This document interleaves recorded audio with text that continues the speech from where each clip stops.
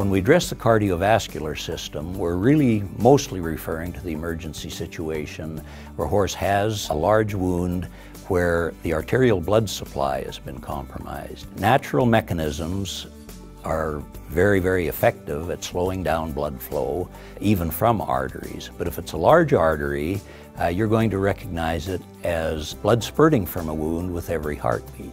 If you have veins that are lacerated, which are going to be lacerated in any wound, that's more an oozing of blood from a wound. So if you're seeing blood spurting from a wound, you know it's an artery. Horses have a huge volume of circulating blood.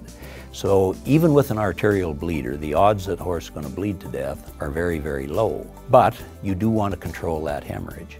So that's where you need to have some proficiency with bandage application, get some form of counter pressure over that wound to stop the hemorrhage until you can get more professional intervention. With regards to the eyes, horses are such a visual animal, and it's a big part of their flight mechanism. And horses that compete in many different events really need both eyes to be successful competitors.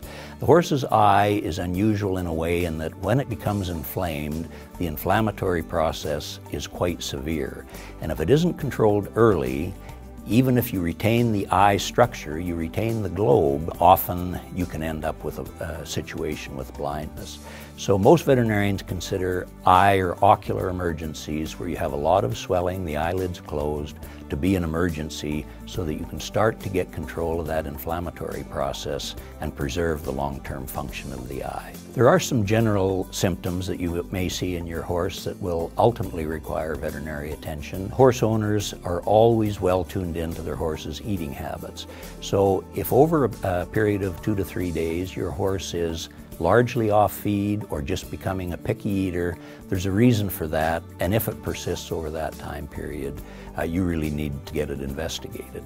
Horse owners are very good at taking temperatures, and one of the first signs that's checked is a temperature in a horse that seems to be a little off. If you have a persistent fever in an adult horse of greater than 101 degrees, that's a low-grade fever, and they can develop much higher fevers, but if it persists at over 101, you should also get veterinary attention to investigate that further. There would be other situations that we haven't covered here that will require attention, but we've kind of put them in a hierarchy of most important to less important.